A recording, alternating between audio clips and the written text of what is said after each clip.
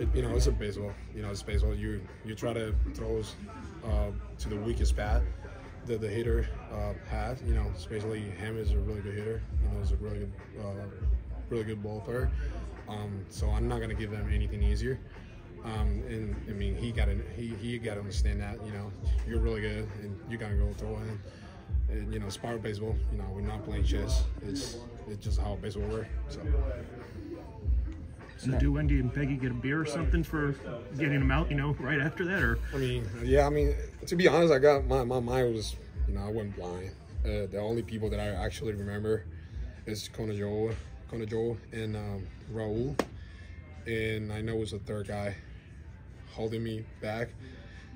I can't remind who it was, but yeah, I know because he brought me really hard and pushed me all the way to the back. So I'm really thankful for the guys that backing me up, bullpen, a lot of really good swings tonight, and we got the wins that we deserve tonight.